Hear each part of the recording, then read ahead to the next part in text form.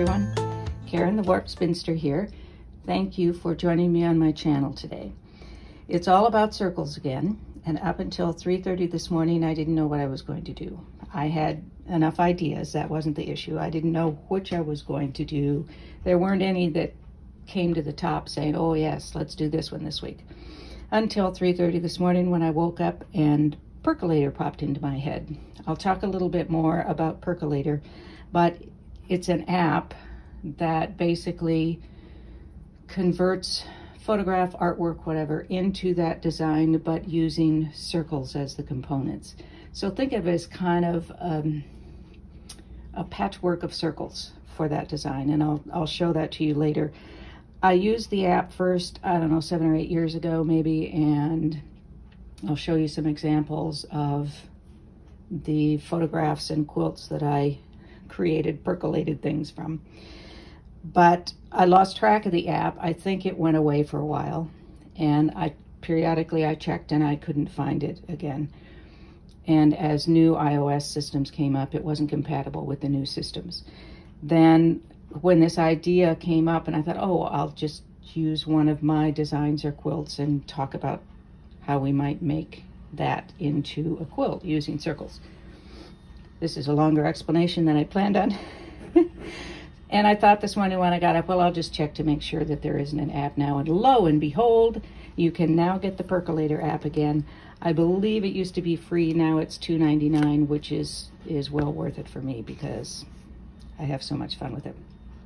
So we'll get into that in a minute. But a couple of things that I wanted to talk about first relates to when I talked about peekaboo last time, why you might use reverse applique instead of traditional applique. Well, reverse applique isn't a traditional, untraditional, it's just the common applique. And I thought I might try doing that peekaboo where I cut out circles from an overlay fabric to show what's underneath. This is a Jane Sassaman fabric from quite a long time ago actually, but she's still designing fabrics. If you don't know Jane Sassaman, S-A-S-S-A-M-A-N, she does beautiful stuff, and she's doing machine applique things. She just has wild, wonderful, bold, colorful designs. This probably, I don't know which came first, the design or the quilt, but she undoubtedly made a quilt with this design, with this much detail. Or she made this print first, then made a quilt. I'm thinking it may be more likely that she made the quilt and then they did the print, but whatever. Anyway, check it out. She has some really gorgeous fabric. I took a class from her years ago, and she's just amazing. She's just amazing. She does have some books out too as well. So I want to cut out some circles, and I'm not going to do the turn under reverse applique. I'm just going to probably zigzag, do some sort of decorative stitch around it to secure it and to keep the edges from raveling too much. I have my various circle templates, some of which are obviously too large, but I want to cut out maybe a couple different sizes and just see how they look when this starts to peek through. Now this may be a larger print and a smaller overlay than I probably would want. I would probably want to have, you know, a bigger piece that would cover, say, all of this butterfly motif. But just for trying this out, I'm going to start with smaller ones. And this, I'll probably use the inside of that one. And so a configuration like that. I have a white pencil here. This one is a Bowen. It's like a mechanical white chalk pencil. And I need to have enough room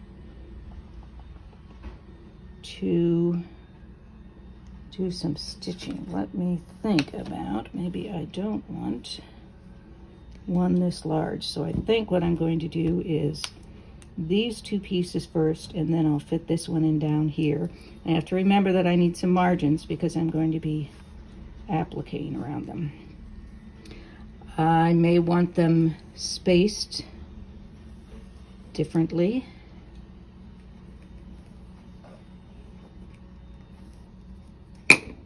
Oh, sorry. Wow. Probably sounded bad. Some closer together, some not so much. Well, I'm only doing 3 in this case.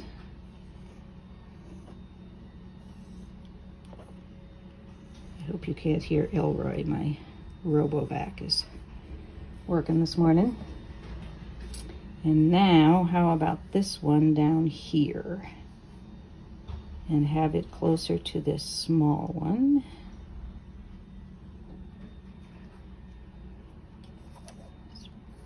Is not the perfect combination of circle sizes, probably. And again, you could do this using a school compass or plates or the bottoms of glasses, embroidery hoops, whatever you have that's round that is the size that you want.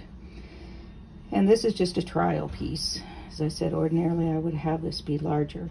So I'm going to cut these out, and then we'll see what the peekaboo looks like, and I can think about how I want to place it around there. And we'll see what happens. I have the 3 circles cut out, and now I can choose where I want them to go. The larger one is going to probably be what I'll use for focus. And I think maybe the head of the butterfly, and then these 2 are just going to fall in some random spot on the design. Now, and I do have some cutouts that I can put in my crumb bin or use for topical applique. That doesn't sound right, but now some choices that I have here, now that I think on it. If I want this to be the focal point, and then this is just bringing in movement and color here, then I could applique this in a color, say this teal blue around here, and do a beefy stitch. If I do a zigzag, which is, I don't know, a fairly likely one, then I would want it to be, I think for me, pretty bold. So it will be that teal color, and it will be reasonably close together. I'm going to shorten the stitch so the zigs and zags are closer together, and then the stitch width is going to be reasonably wide because I want you to be able to see the stitching. It will draw the eye in and focus it on this. So it's like looking through a lens. And then these I might just do in black or a smoky invisible thread. I might also want to, I was thinking, I'm not going to do this today because I don't know exactly where I'm going to proceed with this. I thought it would just sort of be a sample and here we go. But I'm thinking I have this long, narrow strip of fabric, and I've got quite a bit of Jane's fabric. So I might do a long strip and just keep doing, peek throughs as I go across. If I do that, ooh, would be fun. I've got a really big circle, but I don't think it's big enough to, I mean, I don't know that this fabric is big enough to do the whole butterfly. Mine's wandering, Karen. Come on back. Come on down. I think I might want to do some circles that are these pops of color in solid or a near solid print, so that it disperses. The eye can rest on the black, but I think I might also want to highlight some of these colors in here, the pink and this yellow, maybe this brighter blue, and have some pops of that going across. So that would be I'm going to call it a topical applique. I don't know what else to call it. So I just, for one of my other purposes, I happened to pull some bright fabrics, and this just happened to be the right one. So if you can imagine, in fact, let me cut a circle. Wouldn't that look nice with that? Just, or I could have some strips, so it could be like slides, and I could have a strip of this and then go on and highlight another part. This is going to be pretty lame, but this is the idea. So I have this strip in between, and then maybe on the next slide I highlight the wing. That's a possibility too. In the meantime, I am going to cut a circle of this, probably a fairly small one, and see how that looks with this. I could also do a cutout here that runs off the edge,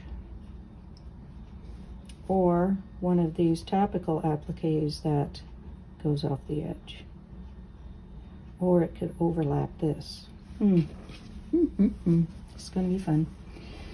All right, let me cut a circle and I'll be back.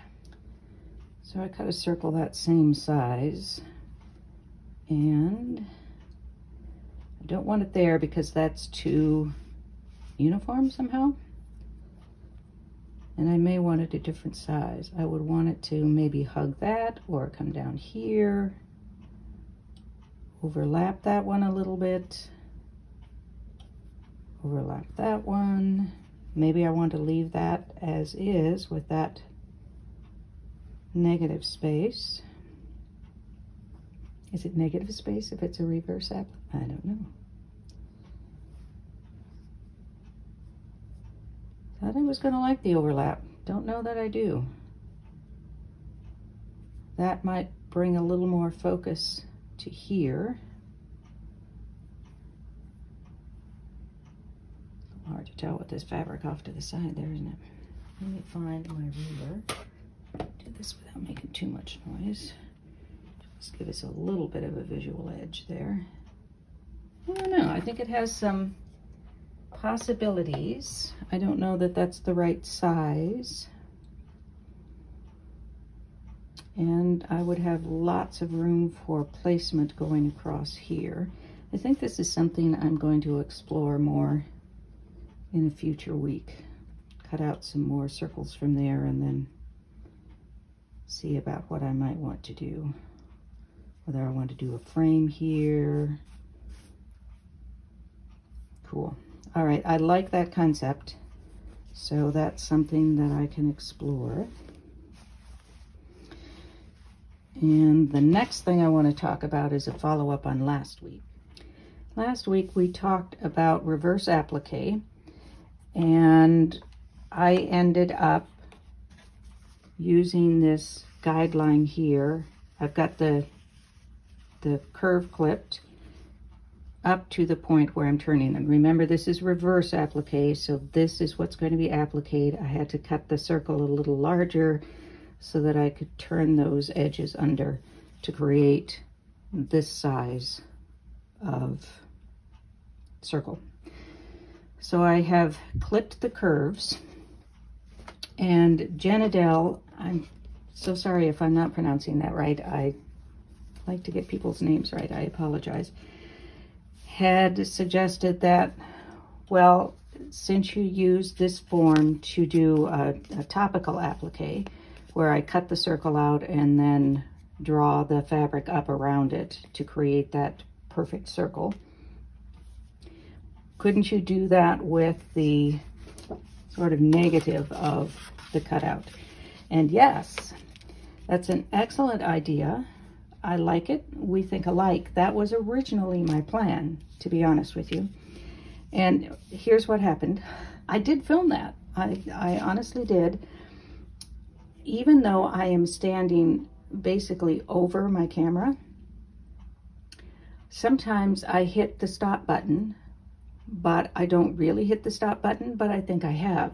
So it continues to record what I'm doing off camera, and then I come back and hit the button again thinking I'm now recording and I've actually stopped the recording. And that's what happened in that case. I'm standing right over it. You'd think I would notice that, but no. And it even gives a little beep. Anyway, so here's what Jen Adele was talking about, I think, is that I could use this cutout here, basically. It's a cutout template. I think in that case, I would want to mark the circle that I want on the back of the fabric rather than the front, and then pull it over and use the edge of that to get a nice crisp circle. And I think that's a really good idea. I ended up not doing that last time. Sorry for shaking the camera. Because it was too fiddly for me, and I think, you know, if I'd recorded it, I could go back and look at it. I think it was because I had that fleece, the fusible fleece, that I was using to prevent the shadow through of the thinner fabric, but I think this works. This would work just fine. And then I think I'd probably finger press it and then use my iron to go and press that better. I could also use a little bit of flatter or best press or spray starch or something, which would help that to hold better. So that is indeed an option, and it's working better for me today than it did last week. So thank you, Jen Adele, for bringing me back to that, because I think if I didn't have to do that masking bit, that this would be okay. I'm not on my pressing mat, so I don't want to press that. But then that would give you the same advantage of that crisp, albeit thin edge to push the fabric up against to make that a nice crisp curve. So thank you for that. I have checked. I am actually recording this. Surprise, surprise. All right, now I want to talk about Percolator, which is the app that I mentioned at the beginning. And I'm going to set this up for my iPad, and I'll do that. I will hit the stop button, and then I'm going to set that up so that it doesn't drive your eyes a little bit wild. I'll be back. Let's talk about Percolator. This is what the icon for the Percolator app looks like. I know it's available for iOS devices. I have it on both my iPad and my iPhone. I don't know about Android, the Google Play Store or the Android Store. You could check. In this second iteration, it may in fact be available there. So if we go into Percolator, and first we choose a photo. And I am going to go to my album where I have some percolated, and this one is in fact one of my designs, fabric designs. And you can see that it has created circles to make up that design. And you have choices down here. You can have it be extra fine, it can be fine. Let me go a little more coarse. This is the grind for the beans, the coffee beans. And then it changes it to coarse so that the circles are larger. You have different choices here. You've got color gels, which is a softer than circles. Whoops. Being very precise in my movements. And charmed. Some of them I don't see much difference. It depends on the design you have. This gives it a softer, more pastel look. You can have it do rings, and so now you have circles within circles. You used to be able to do that in the first iteration. As I recall, you could do a couple 3 deep This is just one deep. And then softer still. Overprint never did much for me, for my purposes. Love this one. And then you can do various other things. Then you can also choose, let's go with just circles here. You can also choose the background. So here I have black. And then I can go to light and sweet, which is a possibility. There's soy, which just gives it a kind of an off-white background. And then stirred changes up the colors. This is just a random, it does what it wants kind of thing. And, well, that's interesting. I don't know what that's about.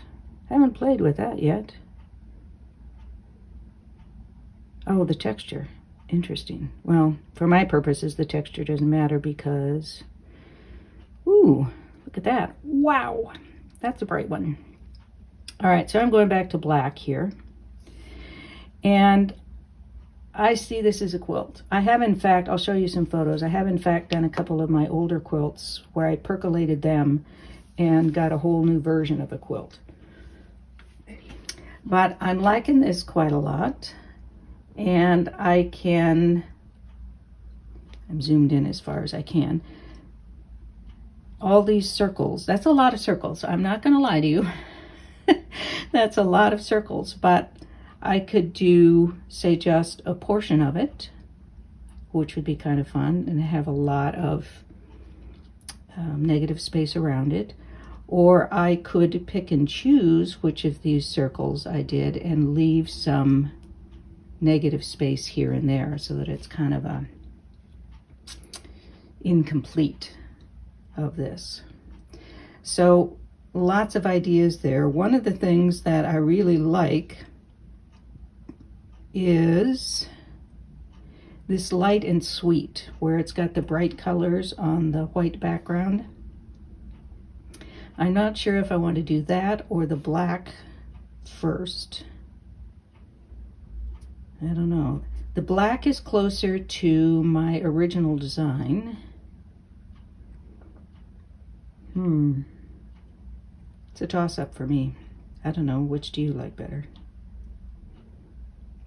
So what I was thinking, I was in fact looking at that this morning, and I'm thinking of doing like almost a maquette. So I would do a long, let me zoom out again, sorry. A long, relatively narrow white piece, and then put the circles on top. I could do the same thing with black, of course. If I have black as the background, then I have that challenge of preventing that black from shadowing through, unless I decide I like that. Could be. If I do the light and sweet, then I'm good to go, because it's going to be darker fabrics, brighter fabrics on top of the white, so that I could do a strip of those, for example. Maybe like that. This is on fine. Let me see. Let's go to coarse.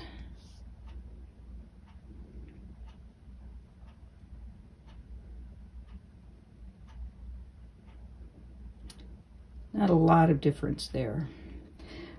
So that gives you an idea of what Percolator does and how you might think about using it for quilts.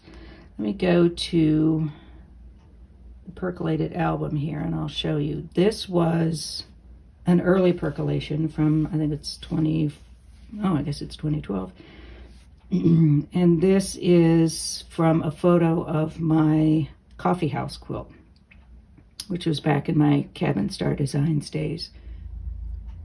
This I would probably do in solids.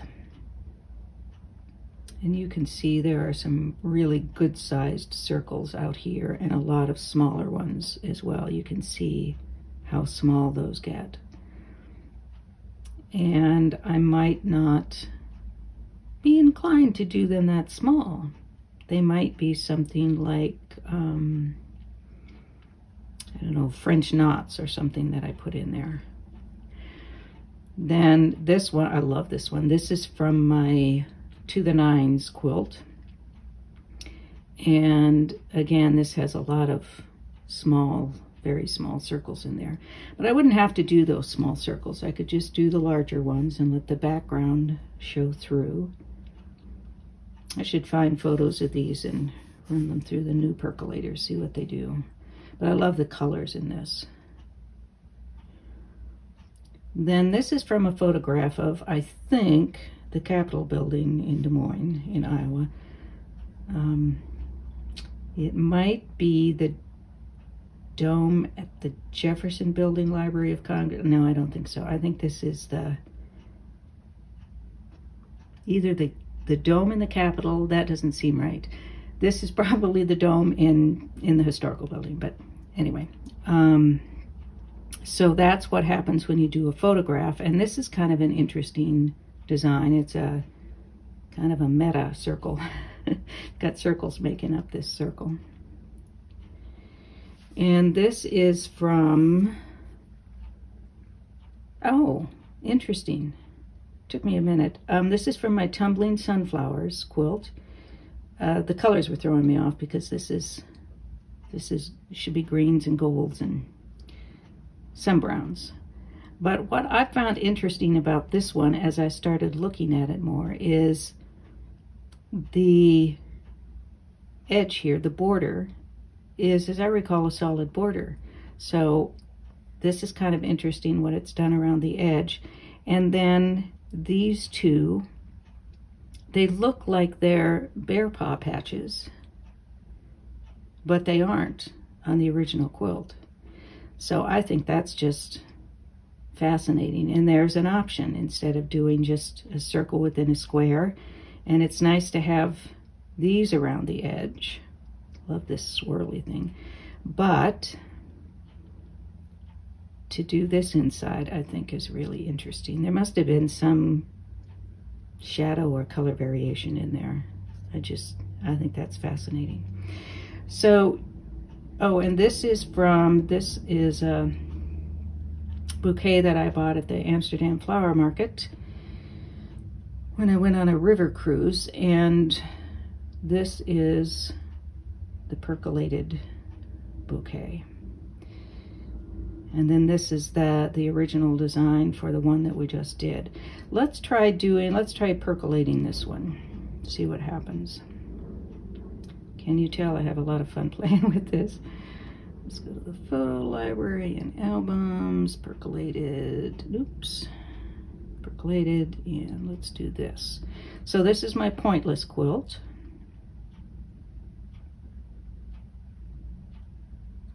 Wow, that's just kind of an abstract, throw some circles on there, isn't it? Let's see what happens if we do fine.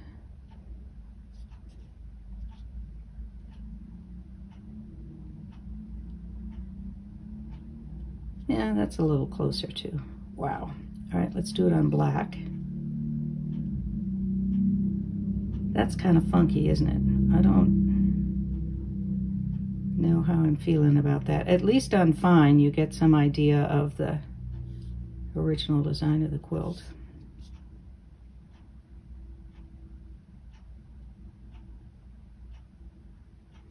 Extra fine gets closer to it.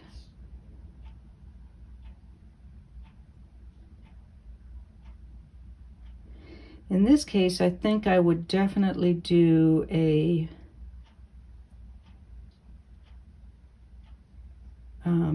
portion of it, not the whole thing. First, because it's a lot of circles, and second, because yikes, it's a lot of circles.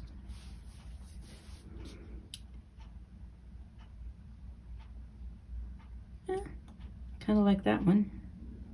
In a way, they look like a stained glass effect. Wow.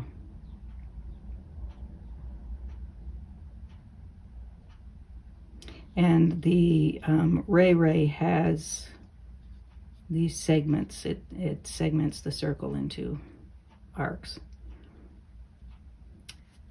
Anyway, that is Percolator.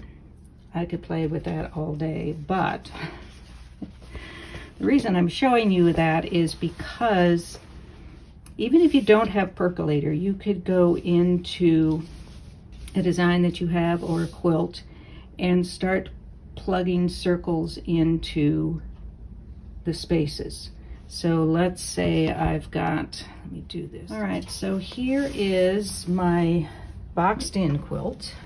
And this is a version done by my friend Candy.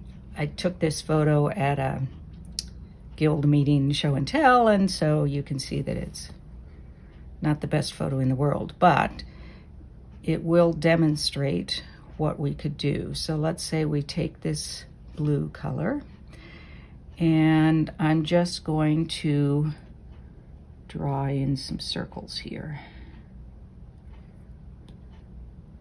Oops. I know what I'm doing. I'm doing something wrong here. I want to start there. And I think maybe I want to fade this a bit.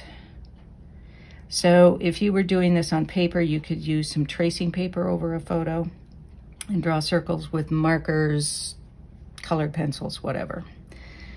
And so I'm going to draw a circle here, and maybe I want some smaller circles. That one really, it's kind of doodling in a way. You're just doodling with circles. You could change up the color and make it a little darker or a little lighter in some cases. Then we've got a gray here. You could do rings, and we'll talk about rings in another video. But let's say I want to do something in gray here.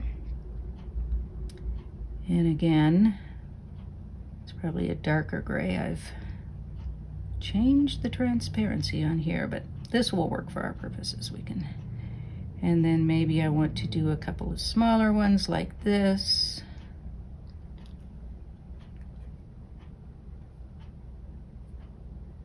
And another large one here. I can just do them randomly. And then I want black here. And I might kind of do something a little bit in opposition to what's going on there, since it's the same size of strip in the actual quilt.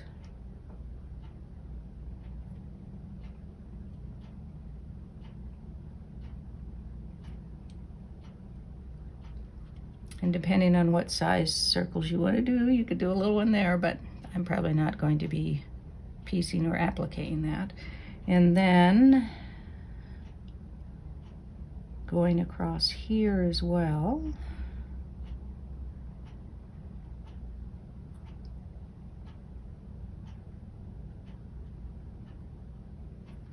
And this doesn't have to be circles. You could do this with any kind of shape. And these, of course, are not perfect circles by any stretch of the imagination.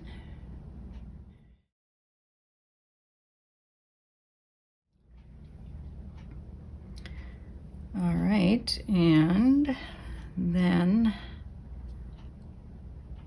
I'll do some white. Now let's see how it's looking. Let's turn that off. And of course, those aren't really good circles, but you get the idea for what you could do. And I could also do that in squares or triangles. Let's try it with squares. I know we're doing circles, but let's try it with squares.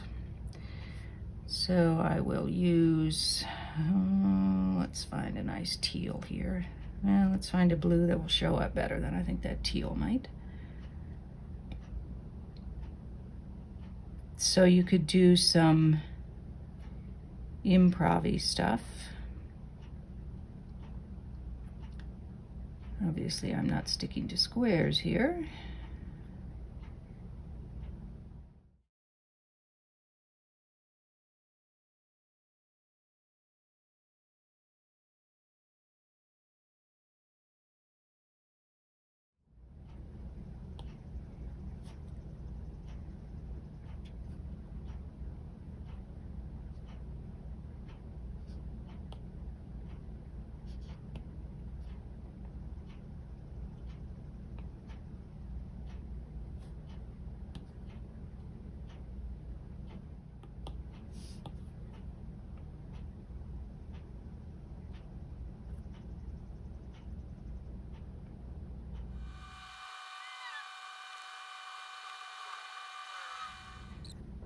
So there's what you could do with circles for that, say, this design. Here's what you could do with squares. Looks kind of like a cobblestone thing. Now, if you don't have your own quilt designs, of course, start with a traditional pattern. Do a Ohio star, or let's do a friendship star. I'm just going to sketch one very quickly. Actually, all right, here's a very quick and dirty friendship star. Let me draw in the center here, center square, which we may or may not want, but we're going to put it in there anyway. And let's say we want to do it in a purple. To start out with a small circle there, a bigger one there.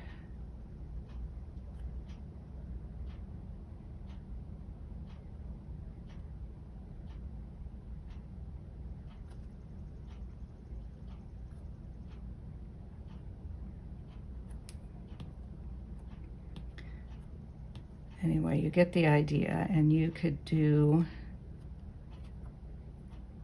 the center in, say, a different color.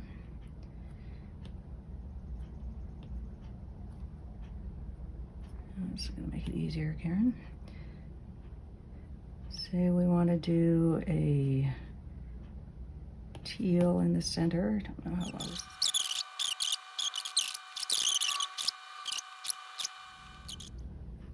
Kind of like that. And then you could repeat that. Let's say we duplicate this in case you want to do, you know, more. I know. I'm wearing this poor thing to death.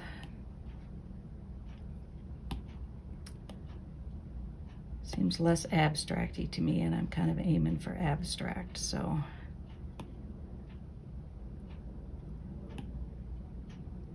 Yeah, well, you get the idea. Anyway, so that is my thought for using some circles for a design.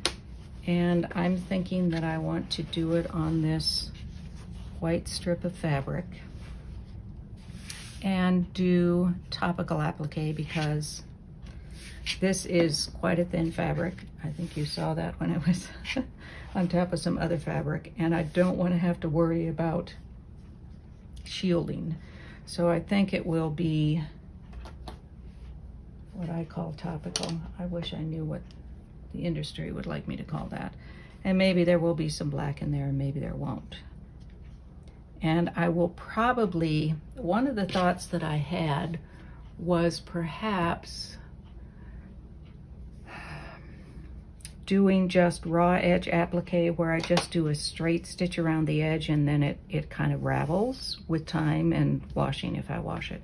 That's an option, as well as doing the zigzag or decorative stitches around the edges. This might be kind of fun if, you know, we got to do black and white prints. We just have to put in some black and white prints. I think that's something we will explore maybe next week. And then we've got the peekaboo to do 1 week. See how that turns out. So things to think about. If you want to give this a try, if you could do percolator, that would be fine for just, say, a traditional block or traditional quilt you have done, or an improv that you've done and you want to see what it would look like in percolator. Or if you want to do pencil and paper method, that works fine too. And next week we'll do some more of that. This has been a lot of fun for me today. Not so much sewing, but some ideas for what we might do. And once we start doing them, who knows how they'll turn out. You know how that goes on this channel. All right. Oh, I will say that one thing I do want to say is that I have a collection of black and white prints. Collection's called Desk Set, that I'm putting up in my Spoonflower shop.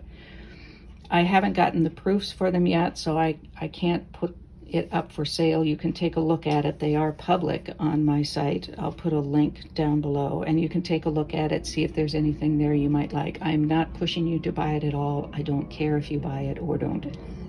It's just an option for you. I'm sort of pushing. I hoped that I would get the samples yesterday, but maybe I will get them today. And the timing matters because Spoonflower fabric is more expensive than what you get in quilt shops because it's print on demand. I think cotton, their basic cotton is like $17 a yard, and the cotton poplin, which is what I usually order, is like $19 a yard.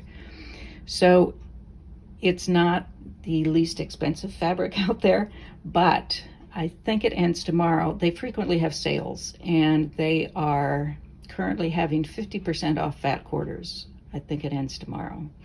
So that's why I'm hoping that the samples come sooner rather than later so that you could get in on this sale if you see something you like and want to buy it. If you don't, it's okay.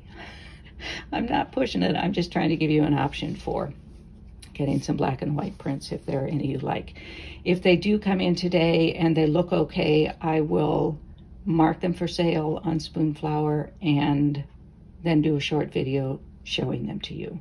They are public. You can see what they look like now. It's called Desk Set, and I will put a link to my shop below. I haven't been adding things to my shop. Most of the stuff that's in there, and there's not much, are older pieces, and I'm going to start adding some newer ones in.